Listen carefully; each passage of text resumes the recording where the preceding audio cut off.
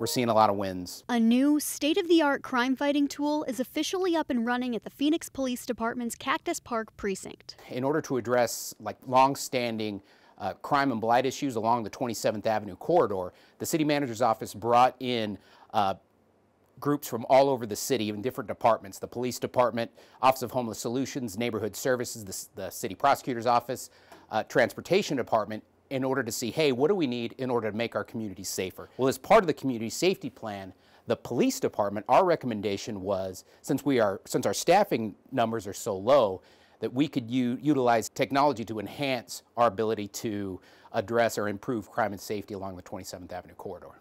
Enter the Real-Time Operations Center, or RTOC. The center serves as a hub for the monitoring of a variety of high-tech law enforcement tools like license plate readers, gunshot detection equipment, and CCTV cameras.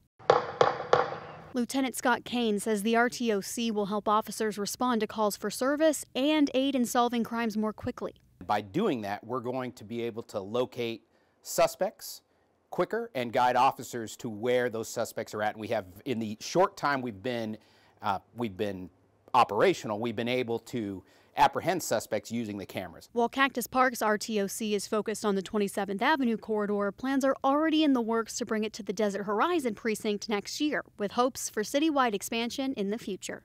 This is designed to immediately support patrol officers responding to calls. That is the primary function of the Real-Time Operations Center here. So that's why this is so important, because again, with the limited staffing, this is supplementing officer response to locations. The goal? Prevent, reduce, and solve crimes while increasing the quality of life for residents and businesses. And I think when you combine those two together, we're going to see crime dropping in this section of the city.